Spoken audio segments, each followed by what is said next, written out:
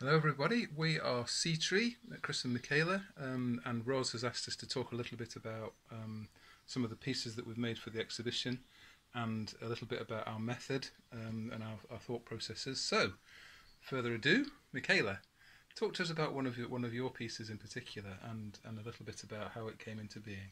Okay, this is a woman becoming sea, and it's one of my favourite poems of Chris's. Yesterday I smelled the open water and it beckoned those liquid parts of me, and it made me think about standing next to the water here on the west coast and how it draws you and pulls you and you become part of it almost if you stand for long enough. So this is a wave gently wrapping around her. I made the sculpture from a slab of clay that I folded, and this is her becoming the sea. And hopefully the colours reflect the beautiful waters on sunny days.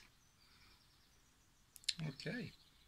And tell me a little bit more about how you actually shaped the clay into the shape of her body. I know a little bit about how stressful that is, so talk a little bit about that.